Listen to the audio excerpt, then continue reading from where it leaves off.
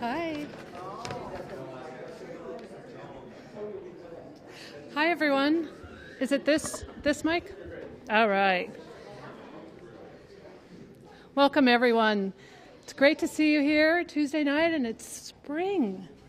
Well, maybe it's not meteorological spring, but it feels like it to me. I'm Pam McClanahan, the director of the Minnesota Historical Society Press, and I can't move my head left and right. Sorry. The mic's not on. Oh.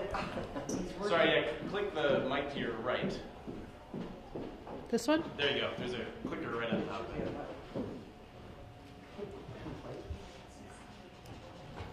It is clear I am not in the theater.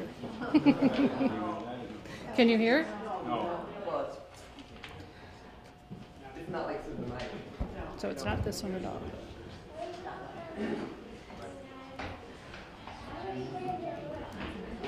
How about here? No difference. So I'm going to get rid of that one. Now? Oh.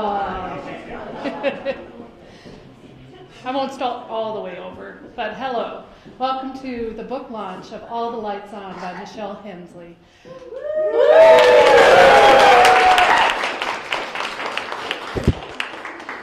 I'm the director of the MNHS Press, the publisher with HowlRound of the book, and I'm so glad to see you here tonight. I love this book. I just love it, and it's not because I'm the publisher alone. It is so clear and honest and full of vision. I hope you'll like it too. We have a nice evening planned. Michelle will speak, and we have a few actors who will follow. After the event, Michelle will be signing books, and we'll have refreshments. Please stay for the conversation and good cheer. We want to give a few thanks. Thank you to Joe Skifter and the staff at Open Book for this wonderful space. To Michelle, Amy Tang, and Kathy Graves of 10,000 Things for the marketing and promotion collaboration.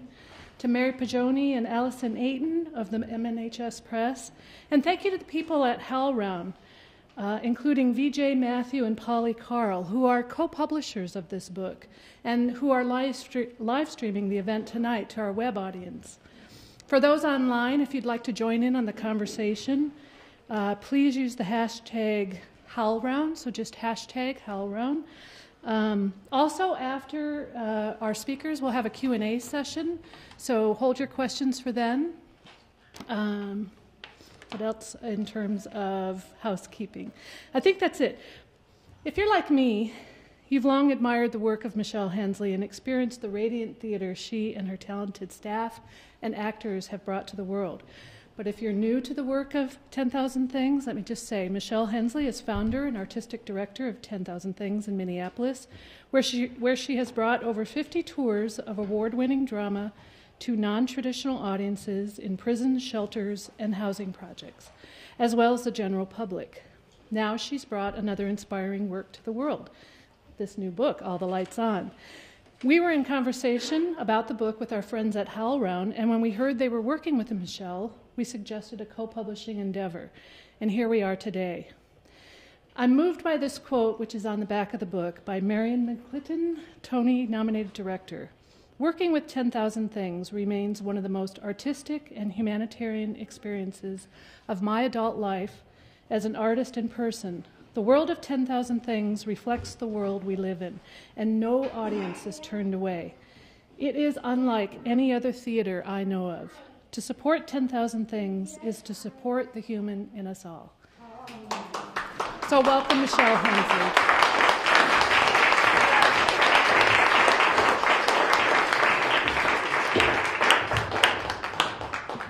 Hi, okay, this is strange.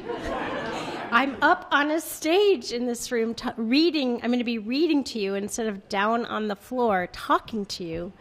Can you hear me? Am I like, wait, move this one? There's this, like this? No? Is that good? All right, great, okay. And it's also really nice as I look out into the audience, I recognize almost every face. And I can say that almost every face here has really played a part in making 10,000 Things. I really feel like it's a creation of the whole Twin Cities community, the artists and the board members and donors and audience members have really kind of made this thing that is unique in the country. There's no place like it. I also want to I want to thank you all for everything you've done to help make this thing happen. I want to take a moment tonight to recognize two really important people, though, in helping this book be birthed, because book writing is not my normal thing. And so the first is Paula Anderson, who took all the photos, almost all the photos in this book, is such a huge part of 10,000 Things. And this book really wouldn't work without those photos, so thank you so much, Paula. And then I have to thank my midwife, Kira Oblensky, who was like such a positive coach and like never let when I was about ready to despair, she'd go, "No, this is good, keep going." Really? Okay, so thank you so much, Kira, your partner. And then the final person I want to thank, especially specifically tonight, is my partner, Bill Simonson, who is an amazing big band composer, jazz composer, who gets up every morning, 6 days a week, no matter what, and writes for 2 hours. And just being around his constant, steadfast discipline inspired me to say, okay, I can do it too. If he can do it, I can do it. So, Bill, thank you very much.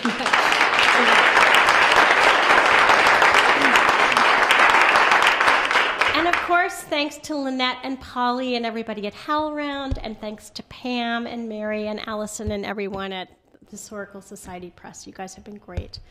All right, so I'll read you a chapter. I think almost everyone here has heard me tell at least once, some people more than like 1 million times, the story of how 10,000 Things started with the good person of Szechuan in the shelter in Santa Monica. So I'm not going to read you that. That's the introduction, and I go into a little more detail about how all that happened. But I did figure out a few new things while writing the book, and so I thought I'd share one of those things with you. This is the first chapter. It's called Radiance. That very first chuckle from the audience in the Santa Monica shelter was a tiny burst of treasure that I have been searching ardently for more of ever since. That chuckle was a sign that we as theater artists somehow had emitted something that had touched one homeless woman's experience of the world. Her small breath of laughter had in turn fed us, easing our enormous insecurity that we might fail to touch on anything we had in common. As the performance went on, the audience began to trust us still more, letting down their guard, first murmuring and then talking to the characters. They encouraged the actors to adjust and deepen, and then to reach further out and try for more. The energies that were released and exchanged grew until at times it seemed like small suns within each of us had been uncovered. This ineffable feeling of deep exchange with an audience is one I would venture to say most theater practitioners long for, yet don't experience as often as they would like in their careers. I've just recently thought of a name for these bursts, which come from humans sharing with each other, even just for a moment, their most profound and honest selves. Radiance. Radiance is more than a connection, which suggests energy flowing just two ways, back and forth, from actor to audience and back again. Because radiance comes from such a deep place, with minds, hearts, and imaginations all engaged at once, it spills out into the world in all directions, in surprising and unexpected ways. Theater is uniquely suited to create radiance because of its collective aliveness, because we meet in one space and imagine new worlds together in the moment. The pursuit of radiance has shaped everything I've done at 10,000 Things. I loved the first experience of it so much that I wanted to figure out everything else I could possibly do to encourage it. My thirst for radiance came, of course, from wanting people to be blown away by their very first encounter with theater, but it also came from craving the way our work as artists was clarified and deepened by the audience's refreshing responses. For many years, I was compelled to sit and watch each and every performance from beginning to end, observing the audience and the actors intently, obsessively, hoping for moments of engagement, basking them if they happened, writhing in quiet agony if there was any confusion or disinterest instead. Every moment got etched into my being, and all the way through each tour, I worked on figuring out how we could make it work better. And yet, as ineffable as radiance is, I believe there are many factors that are in fact quite technical that can help to foster it. Going to regular theater, where I very rarely felt this quality, I began to notice so many obstacles and barriers that were put in the way. I began to realize that a lot of what 10,000 Things did to increase radiance was simply to remove those obstacles and barriers. If a small sun is hidden in each of us, then a big part of allowing it to shine comes from taking away whatever keeps it hidden. And so I talk about a lot of the physical barriers to radiance, stages, which we learned in the early years when we tried to perform for audience on stages. Huge barrier, way too far away, way too much distance. Having the audience sit in the dark, of course, is another one because it prevents the actors and the audience from really connecting with each other. Having very few things, taking away all the stuff that sometimes gets on a stage, makes the audience use their imagination, and that increases the radiance that happens, I think, when everybody's imaginations are working full force. And when the storytelling isn't clear, then people really disengage and get confused, and that also puts up a big barrier to radiance. Now I'll read to you about the last one, which is audience resistance. As we were noticing how certain physical requirements for theater actually got in the way, we were also encountering the enormous barriers presented by the initial attitudes of our audience members. We had sort of guessed, but didn't fully understand until we started, that most people who have never seen theater before really don't want to see it. So many have picked up the impression that it's just for rich people who have college degrees, that it's boring and hard to understand. The audiences we encounter can be defensive at first, and this sometimes comes off as contempt. I remember one homeless woman who, upon walking into a shelter and seeing our little setup, exclaimed, "I don't want to see no Shakespeare shit." She turned right back out and exited out the door. We weren't actually doing Shakespeare that time. On top of these learned attitudes, there was also usually well-founded suspicion and distrust of strangers who came into their space so often they were just do-gooders who wanted to feel better about themselves by helping. As we began almost every show, we had to confront these very thick walls of suspicion, contempt, and indifference head-on. As performers, we had no choice but to learn to blast right through it with the only tools we had: honesty, humility, focus, and playfulness. Such attitudes took audiences by surprise. Over all these years, I've come to greatly appreciate the enormous importance of the element of surprise in cracking through people's barriers. Almost always, after 10 minutes or so of strong doses of these unexpected demonstrations of respect towards people who are usually afforded so little of it, the walls started to fall. Radiance would start to seep through. Now, more than 20 years in, half of the performances we do are for members of the paying public, always in the exact same bare-bones manner in which we perform for our other audiences. I want to be very clear that audiences who pay for their tickets and have seen a lot of theater also put up barriers. Indeed, their attitudes were the very barriers that had moved me to seek other audiences in the first place. Quite honestly, we almost always find that the walls of judgment and critical distance erected by experienced theatergoers are much harder to blast through than anything non-traditional audiences offer. And yet, all the ways we've had to shape our theater in order to reach first-time audiences, focus on clarity, urgency, depth, and honesty with no darkness in which to hide, All this has worked to shake up those jaded paying audiences. We surprise them too. Eventually, though it usually takes about 30 minutes instead of 10, we are able to break through the walls put up by people with wealth and watch them begin to allow their own radiance burst through. Here I'd like to highlight the potential for radiance that all people bring with them to the meeting place of theater. While I truly believe all humans have light inside them, at 10,000 Things we've noticed over the years that some people just seem to have easier access to this light. With many of our non-traditional audiences, despite all the hardships they've experienced, there's not as much crust to remove. In a funny way, both 10,000 Things actors and non-traditional audiences have a radiance that is perhaps a little closer to the surface than usual. I've also noticed over time that the veteran theater goers who keep returning to our bare bones performances seem to have easier access to that radiance as well. The theatrical work we do attracts a certain kind of artist. It doesn't really appeal to people who are primarily interested in bolstering their resumes and advancing their careers.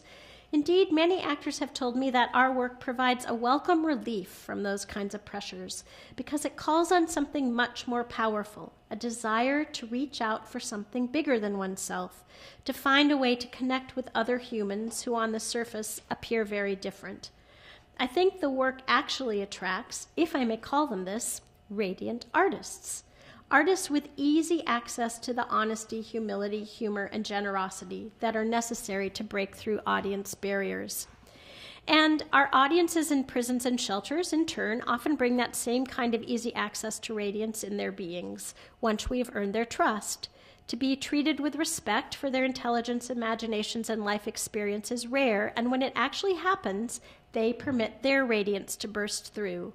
They have often experienced a long drought of respect, and once they feel it, they are eager to give back in return.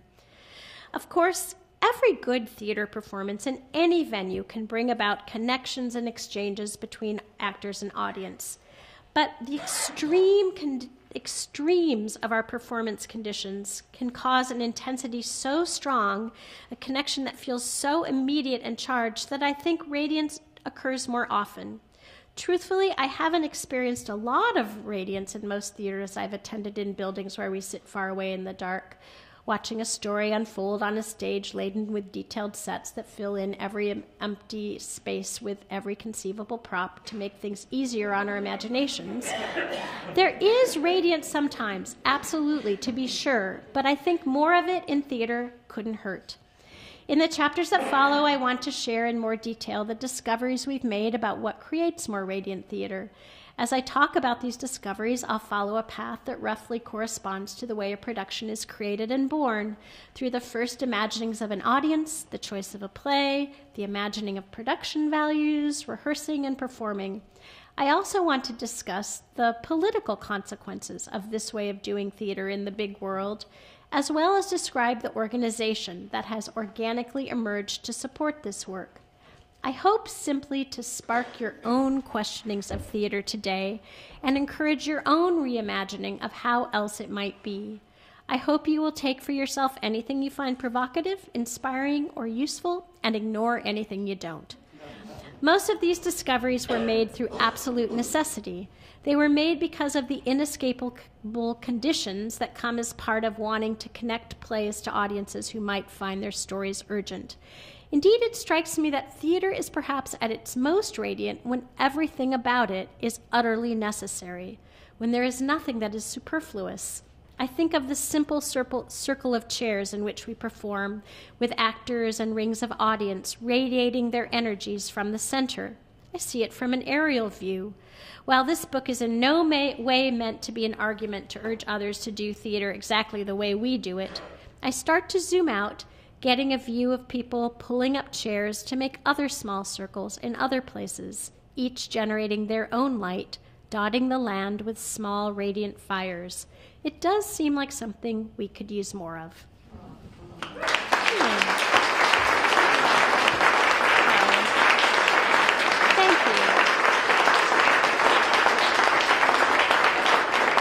Very much. And I thought it would just be fun because really what's fun about 10,000 Things are the actors. So I thought it would be fun if I invited a couple of our own radiant actors to come up and just share with you a little story. We do this thing at the beginning of rehearsal where actors go around and share their most exhilarating or most excruciating performance moment with 10,000 Things, or just a good story, just the story of like a really interesting connection they had with an audience member. So we have three members from our artist corps at 10,000 Things.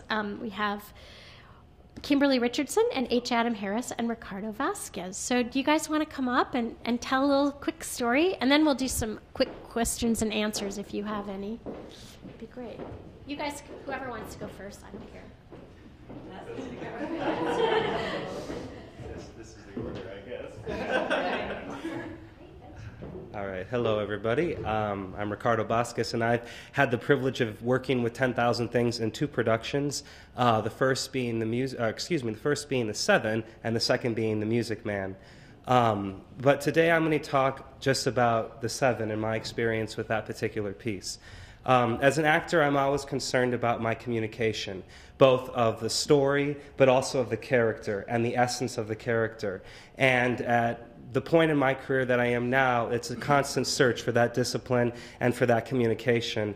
And with 10,000 Things, you're able to see your audiences, and you're able to see that communication and relate to it. And that forces you to take your craft seriously and to push yourself to new ways to communicate with new and challenging rooms that you encounter every single time that you perform, whether it be a youth facility, an all-men's facility, a women's facility, a domestic abuse facility. No matter what that place is, there's a room full of people that you have to find a way to communicate with.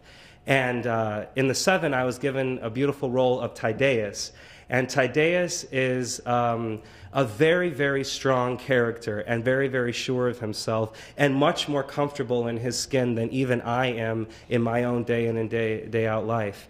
And I knew that I had to love him, and I had to find my way to make other people communicate and love him, because Tydeus was a very complicated character and had a lot of navigation in his story and in his journey.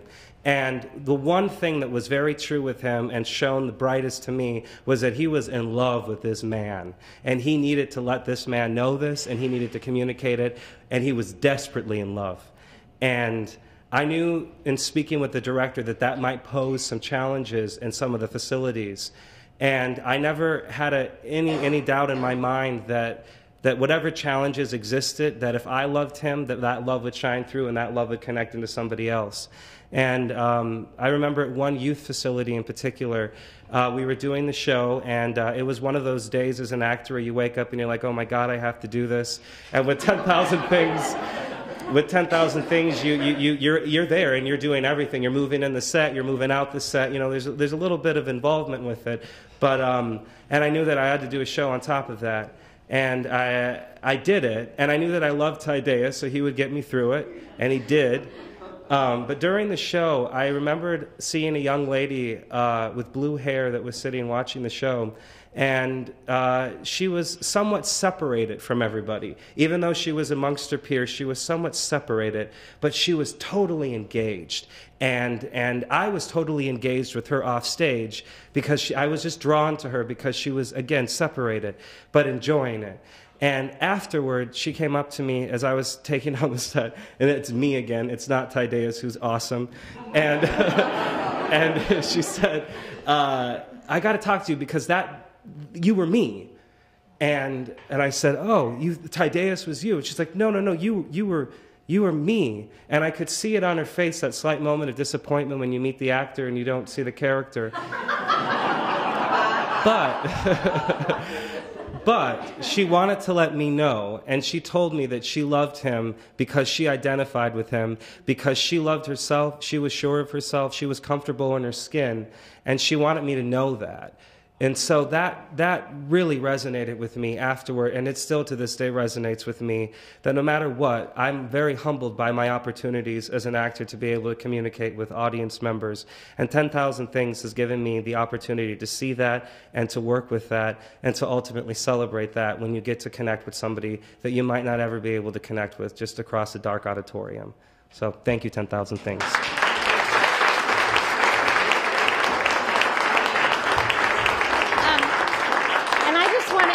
quick that all of us at 10,000 Things, I think, would agree that Ricardo's performances of Tydeus, going into some places where gay men or men-loving men was not a cool thing. They were just fearless. They were just awesome. He just put it out there in this incredibly brave way and really broke down quite a few barriers by doing it. So thank you, Ricardo. All right, Kimberly has a fun story.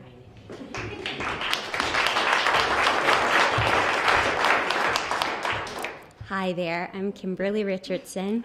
I've worked with 10,000 Things, I think, on 8 shows. I should have counted, but I didn't. So something like 8 shows. And I wanted to share my favorite little anecdote that's from My Fair Lady. I was playing Colonel Pickering, of course. But I was off stage for this. I was crouching behind the audience, as you do before you make your entrance. And one of the things that's so great about working with 10,000 Things and performing for unconventional theater audiences is that people maybe don't know how the story goes. And often when you're doing a classic, like My Fair Lady, the audience knows exactly what's going to happen, but not the situation in a women's prison, which is where this story took place. So I was crouching behind the audience, and it was the last scene of the musical where Henry Higgins, Eliza has left. Henry Higgins, he's alone on stage. It was played by Steve Hendrickson, and he's very sad, alone on stage, and he goes and he gets this little phonograph, and he brings it to the center of the stage, and what's going to happen is the phonograph plays Eliza's voice, right? Like the old Eliza with the accent, right? So he's missing her, and this lady that I think only I can hear because she's in the back row, she whispers, "Play some Marvin Gaye." Play some Marvin Gaye. Which I really think she just meant to cheer him up. Because maybe that was what she would have wanted if she was missing someone and alone like he was. Anyway, that's it.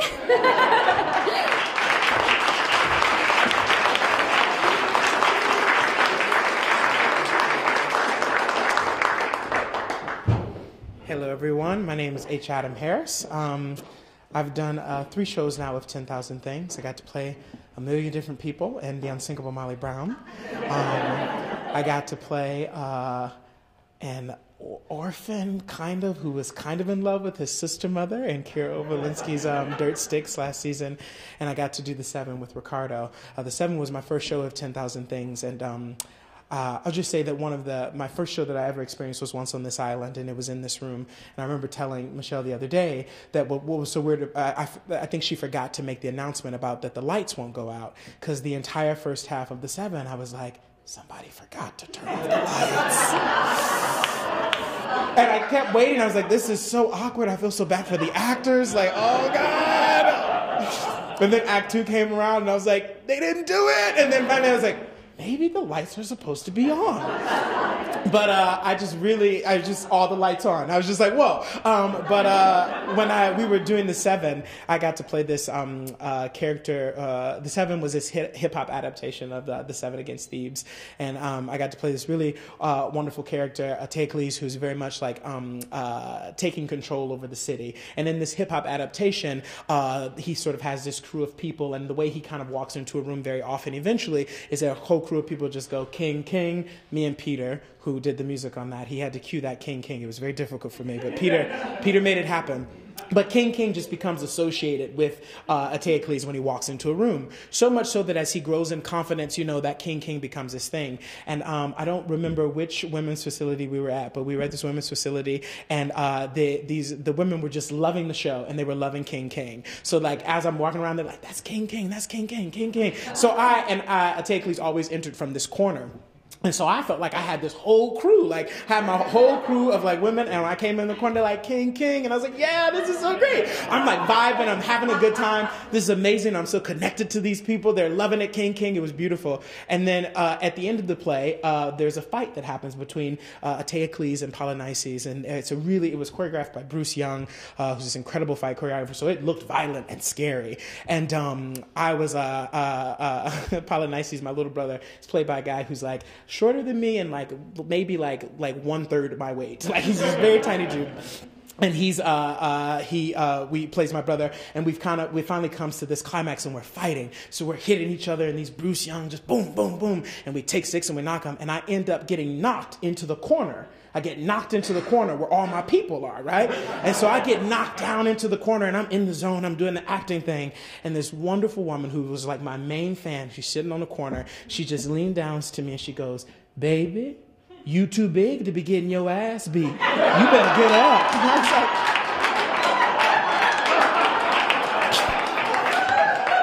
And you're just like in this moment where you're like in character, you're like down in the zone. And then you like hear this voice and you're like, what's she saying? Okay, all right. I better get back up, huh? Okay, cool.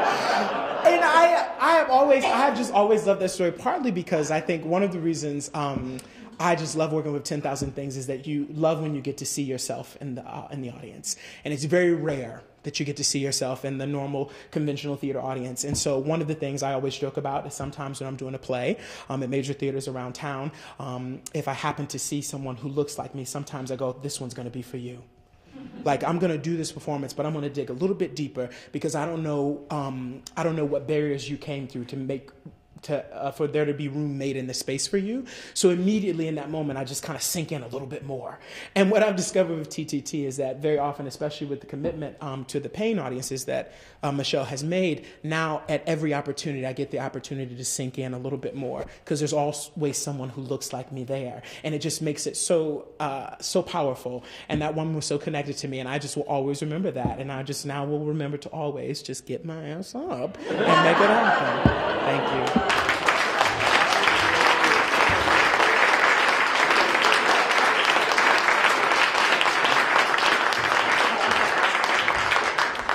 Yeah, so they're really why 10,000 Things is great. I don't know. Do you have any questions you want to ask? I mean, you could ask those guys too, if you want. I mean, any questions?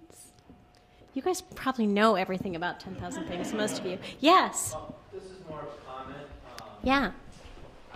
Oh, here, she's going to come over with a microphone because we're being live streamed by HowlRound. Yes, we want the audience at home. I'm Jim Verhoy. I'm the Director of Education at the Women's Prison in Shock. Oh, wow. Can we come back? Can we come back? And I just want to, I'm not an official DOC spokesperson. Yeah. Clear. I'm just a private citizen. Funny about that. Yeah. But I just want to say thank you. I'm sure, just through the applause that happens at these events, at these shows, you understand that the people who are there appreciate what you're doing. But I don't know that you hear it from people like me very often.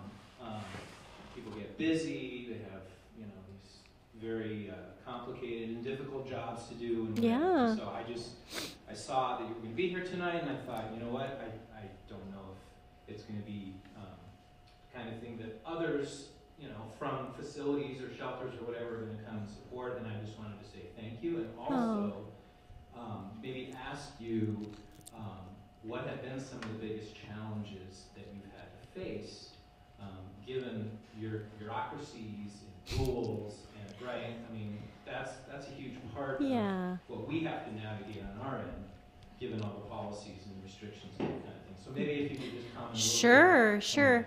Well, first of all, we're always, he asked, do you want me to repeat that? He just asked, okay. We're always so grateful to the staff people at the places we perform because they do have insanely busy jobs.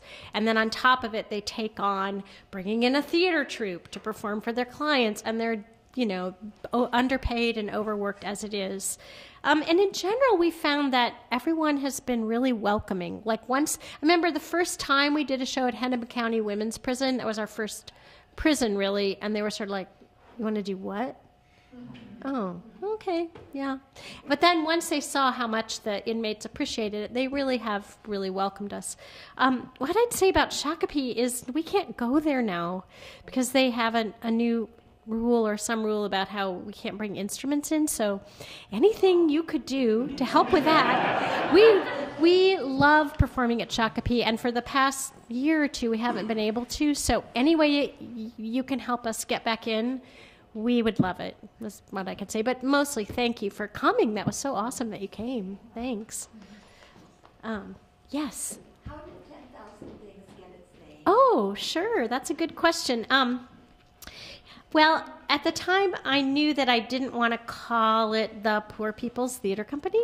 And at the time, I was reading this novel. It's really a great novel by this Dutch woman, Maria Dermoux, about this mysterious island in the Moluccas.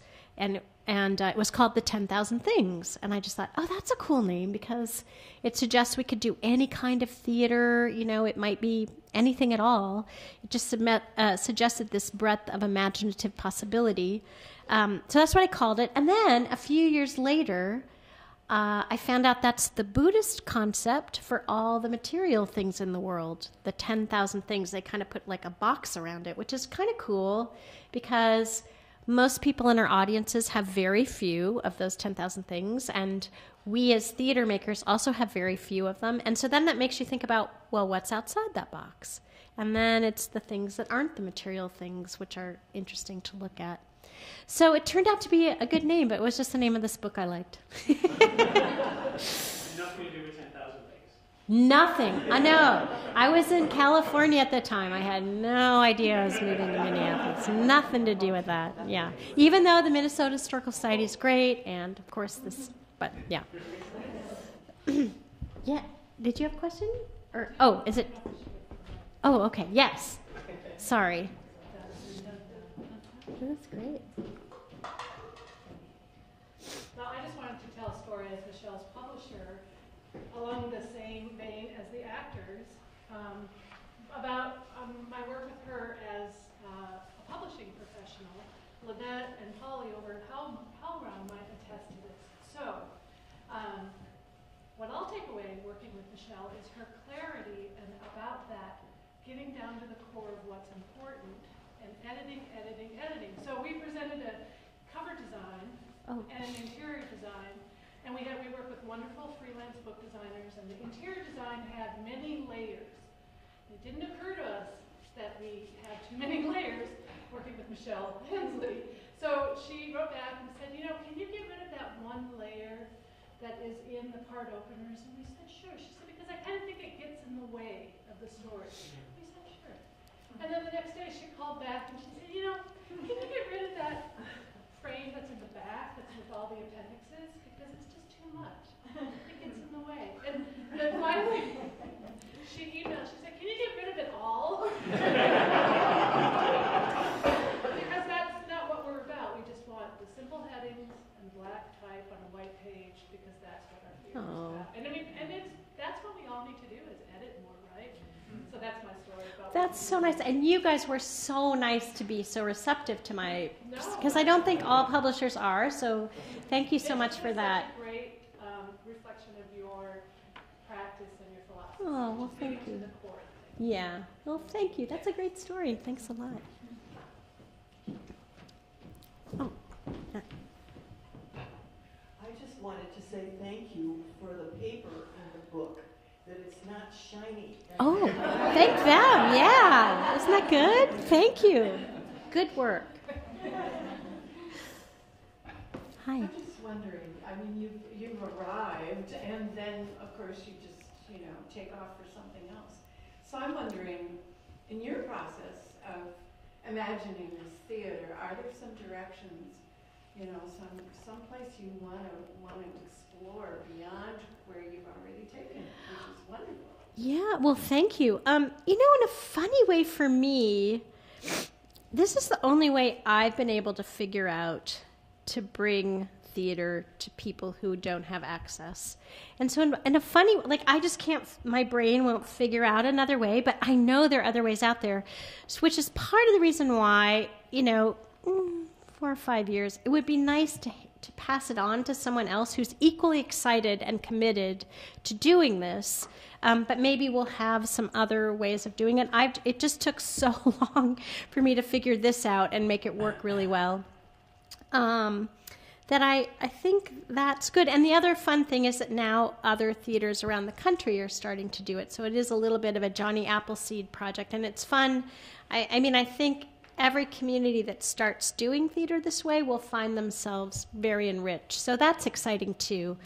But I think it will be good to get some new blood in, because like my brain, like this is the only way I can figure out how to do it. But maybe there's some other ways too, which would be great. Yeah. Do you have religious or spiritual traditions that you draw from or inspire or somehow? That is so nice. That comes from Mary Beth, who is a member of Twin Cities Friends Meeting, which is a place, the Quaker meeting I attended when I first moved to the Twin Cities and was our rehearsal space for probably the first 10 years of the company, and where I think really subconsciously coming up with the idea of the circle really comes from Quaker meeting, where you just sit in a circle and you're just in the presence of all the other people there. And of course, you heard me mention the idea of a light inside, which is probably the only thing Quakers are dogmatic about, is like that. So yeah, I can't say I have the patience to be a Quaker. I remember once I went to like a committee meeting where they were like, everything had to be a consensus, like thrashing it out. And I get how that's really great and the decisions that are made are really strong.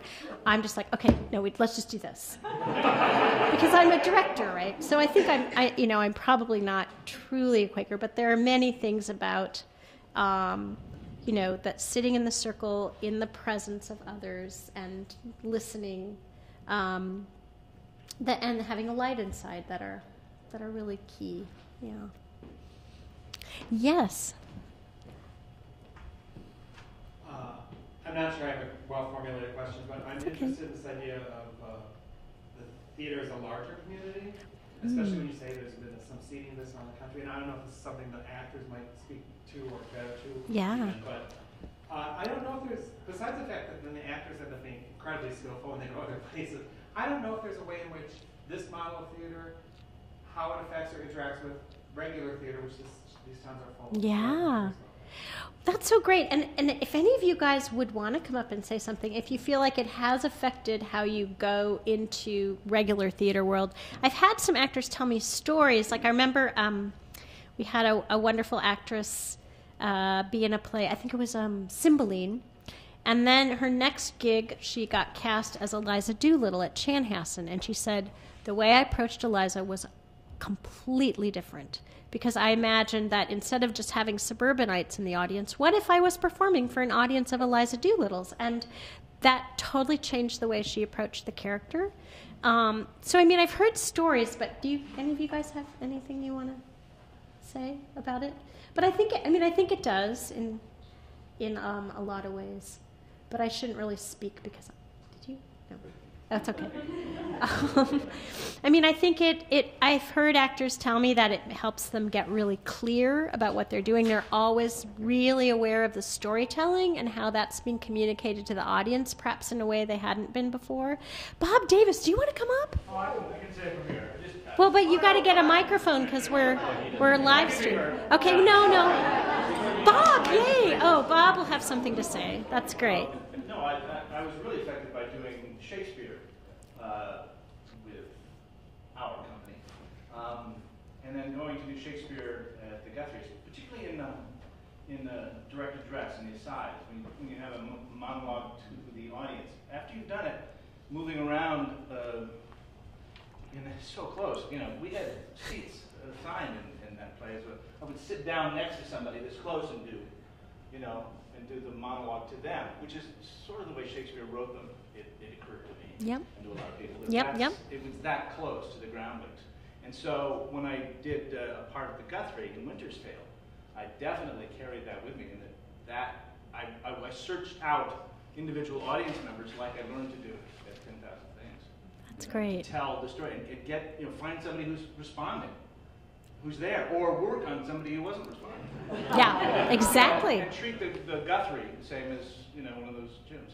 Yeah, yeah. Oh, that's great. That's a good story.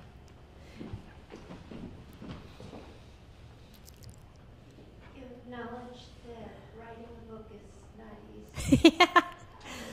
Wondering why you did it, and not just for the catharsis of it. Yeah. Where do you want this to go? What do you want the book To do. That's a great question. Yeah. Well, I feel like we have made so many discoveries about how theater can work when you have everyone in the audience, that it makes you a better theater artist, and it makes the art form so much richer. And I really just wanted to share those discoveries with anyone who likes theater. I mean, particularly theater practitioners. I mean, some of you who don't do theater, you may find some of this book a little bit boring. I don't know. But for people who are or young people who are thinking about leading their lives in theater, and not to say this is how you should do theater, but just to make people ask questions about things that they take for granted when the audience is primarily upper middle class white people, which is primarily who the audience is for theater these days.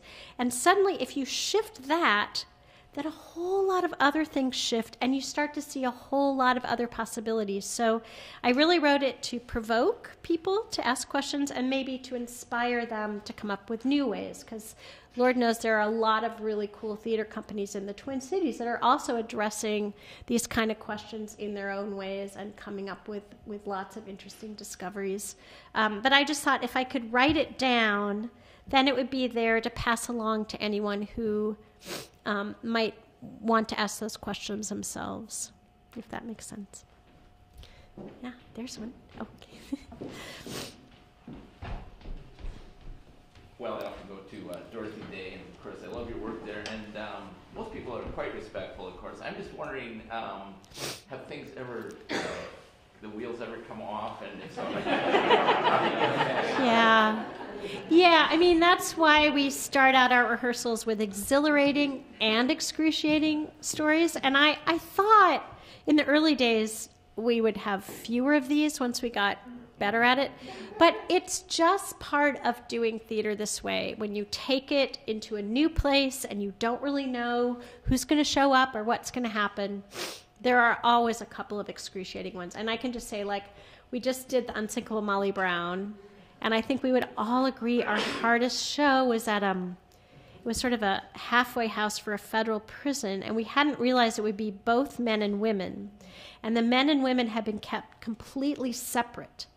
But suddenly they were brought together to watch this play, and suddenly it's not about the play anymore. It's not. It's about something else. And also, they felt very exposed because they had their commissioners and guards and stuff watching them. So because they didn't want to expose themselves to people of the opposite sex, and they didn't want to expose themselves to people who were observing them, there was just nothing the whole time. And I don't know if you guys saw Molly Brown, but it's kind of funny. You sort of want to laugh sometimes, but it was just like this. And it was, but then what happened, it's so surprising. We just are, it was just like performing for concrete. But the actors are really good at those moments of knowing how to just tune into each other and work with each other, and still the show is really great. And afterwards, people would come up and go, "This was so good. It was amazing. Thank you so much for coming out here and doing this for us." We had no idea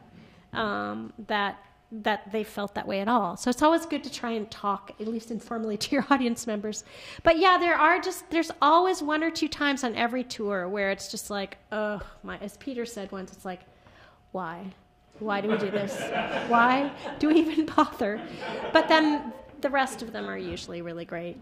Are any of those really concrete situations with your public audiences? I don't think we've had, you know, what we often experience is, you know, a more reserved reaction from the paying audience, and that's okay. You know, I'm that way too. We've all been trained to be polite and quiet and not expose ourselves too much. I do remember when we did, I think the weirdest transition was when we did Carousel a while back, and I cast it very non-traditionally. I don't know, and I think that many of our audience members, paying audience members, remembered the movie, you know, with what's her name, Shirley Jones, and that big guy. And I had cast someone who is not a petite and attractive Shirley Jones, and a man who singing wasn't his forte, though he was a fabulous actor. The audiences in prisons, it was a brand new story to them, and they just loved it. And they actually really liked that the guy playing Billy Bigelow wasn't an awesome, booming opera Broadway voice. They felt much more comfortable with his struggle to sing and feeling sort of insecure about it. They related to that, but our general public audience was just so disappointed because it was not like the movie that they remembered. And that guy couldn't sing very well, and Carrie was not that attractive. You know, just like they had. So sometimes that happens, but usually I think we can really say all audiences, the way they respond is valid, and it brings something of value, and we learn something from everyone. And even ones that seem quiet, people can be processing in a very deep and profound way, and you never really know. So yeah, we try not to like make this audience was great, that audience was terrible, but just try to accept each audience on its own terms for whatever it is that they bring. Yes, Irv. Yes. Who has designed many of 10,000 Things sets. Awesomely. Yay, Irv. One of the things I want to mention, because in addition to all of the artistic and humanistic, you know, things that people have talked about that are so wonderful about 10,000 Things, I think that there's an economic thing here that's really important. Mm-hmm. It's the allocation of resources going towards an artistic pursuit or any pursuit. And 10,000 Things has it right. The resources, it's a well-supported theater. You guys probably know that. Some of you are donors. Awesome donors. But the resources are allocated towards the audience and the artists that are involved. But not leaving behind Michelle and Nancy and Amy and Brad and all those people are not borderline homeless, right? But I think that's something that needs to be propagated, as well as some of the ways that Michelle talks about how to make theater that radiates, right? Yeah. But this idea of how to allocate resources, you know, and again, a lot of people here are maybe on boards or donate to other theaters. That's something that could maybe be passed along. Yeah. And the proof in the pudding here is that the quality of the theater that comes out of 10,000 Things is not compromised by this way of doing business. And I think that that's something that's really important.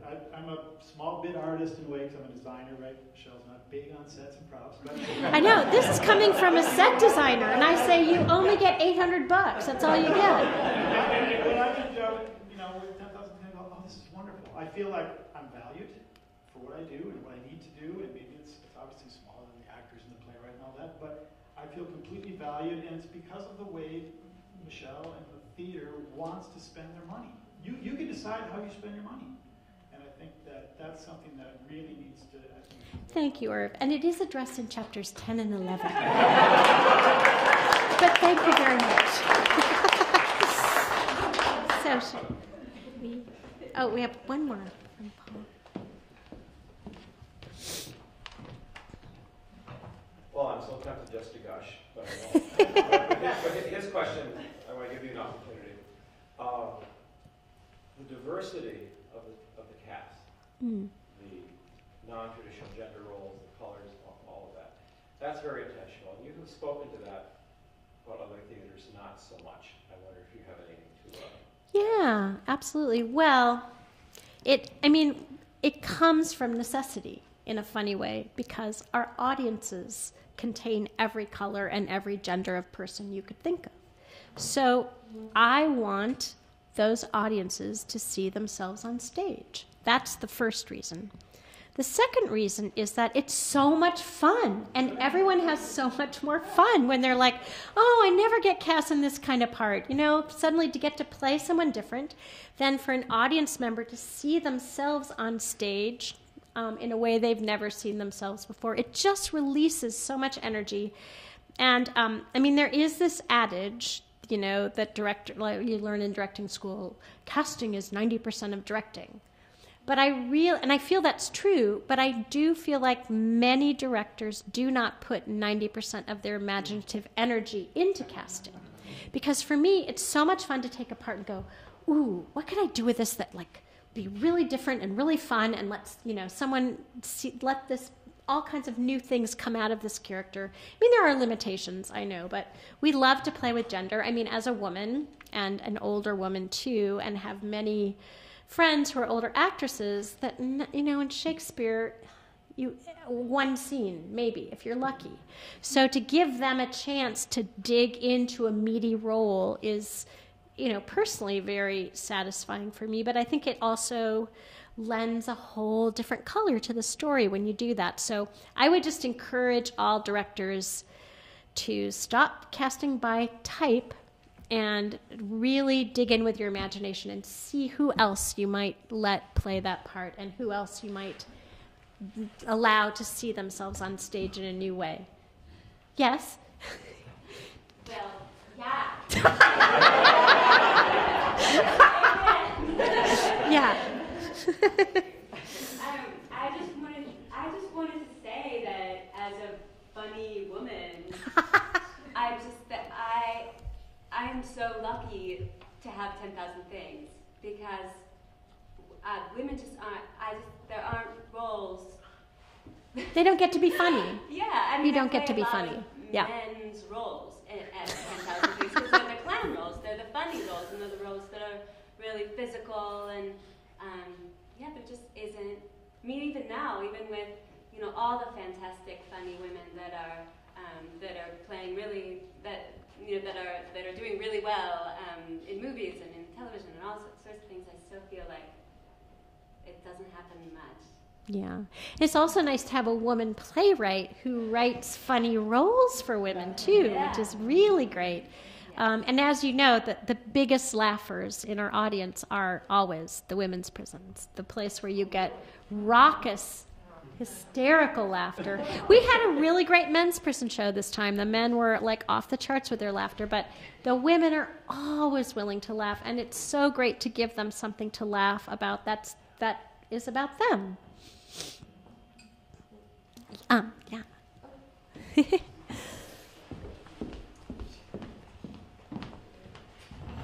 I'm wondering how you do your casting. Do you have auditions, or do you go out and pick them, or combination? Kind of combination.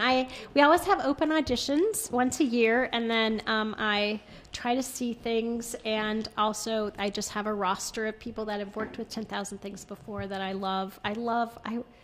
The hardest thing is not being able to cast every single actor that I love in every single play.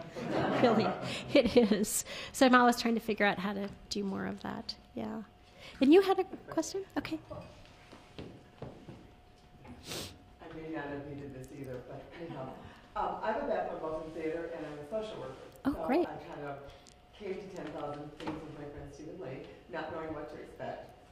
And I have to say that a number of the plays that I've seen, especially things like My Fair Lady, had me looking at my clients who have HIV, who have been homeless, who are really, you know, the people that you perform for in lots of the places you go to. Only some of my clients don't even have the opportunity to go, you know, they wouldn't ever be able to see you. But I left My Fair Lady especially looking at a bunch of my clients in a whole new way. And, you know, you kind of think you're good at what you do, and you kind of think you got it figured out, and you know all these things, and I'm a little, you know, old and a little jaded. But I was really grateful for having that all challenged and feeling differently. That's so great. My Fair Lady was one of the main ones that did that for me. That's so great. Yeah, I mean, I think some of the most important work we do is to help our traditional audiences challenge their perceptions of what people in jail and people in homeless shelters are like, which is why I always share the stories at the beginning of the paying shows just so that people can start watching the play through someone else's eyes. And suddenly you see, oh, right, they're just human beings, and they got into a little bit of trouble, or they made a bad choice, or whatever. That's really, I think... Just look like that person I know, and that yeah. person I worked with. And Right, making connections like that. I mean, I think that's really how our work is political. So read chapter 10. But yeah. Great.